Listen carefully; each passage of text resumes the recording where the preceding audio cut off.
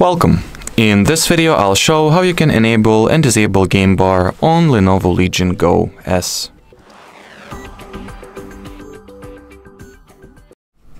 So first you will need to launch the Steam menu, either through the touchscreen or the dedicated hardware button. Now open Settings, and here select the in-game section or in-game category. Now within it you'll find the show, or give me a second here, you'll find the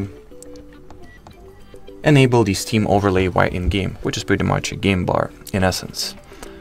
So to switch it on, just enable this toggle either using the buttons or the touchscreen, doesn't matter. The same goes for switching it off, just move this toggle to the, well, opposite position.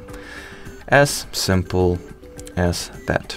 And well, as far as this video goes, that'll be it. So thanks for watching, thanks for your attention, and bye bye.